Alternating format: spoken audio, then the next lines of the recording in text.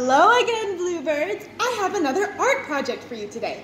We'll be making another chicken.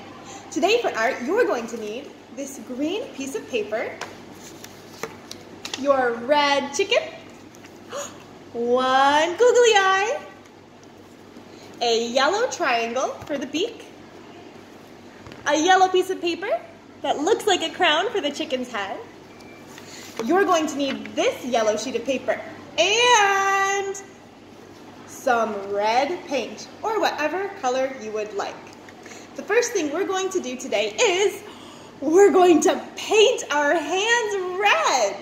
We're going to use our handprint to make the wing for our chicken. So get some paint and carefully paint your hand. Oh, it tickles so much. Make sure if you're painting your hand that you wash it very nicely afterwards. Okay, I'm painting my hand. Would you like to see?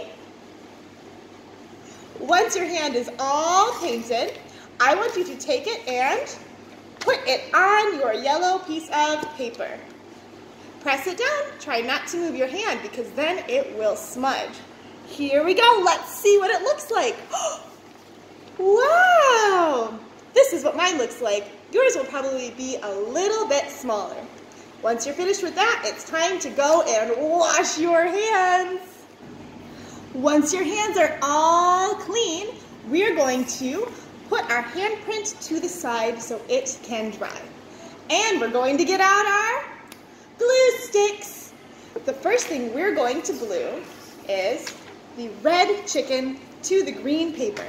So take out your glue sticks, put a little bit of glue on the back, and stick your chicken onto the paper, just like this. Next, we're going to give our chicken a beak. We're going to use this yellow triangle as our chicken's beak.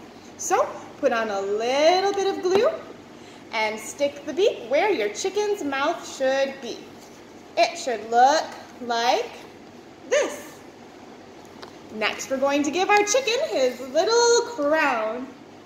I love how chickens have those cool things on the top of their heads. I think it makes them look so pretty.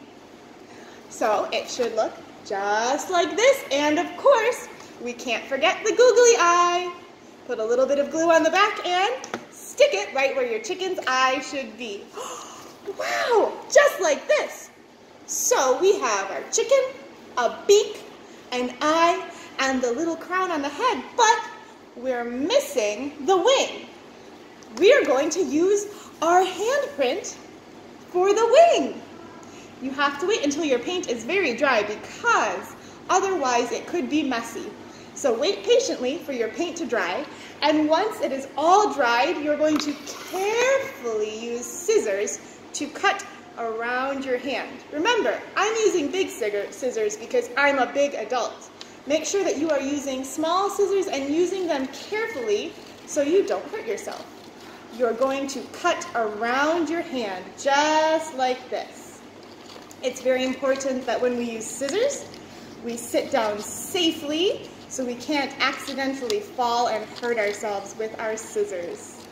I love how safely everyone has been using their scissors. I've seen so many videos and photos of all of you using your scissors so carefully, and I am so proud.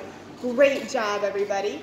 Okay, once you carefully cut out your handprint like this, we're going to put some glue on the back.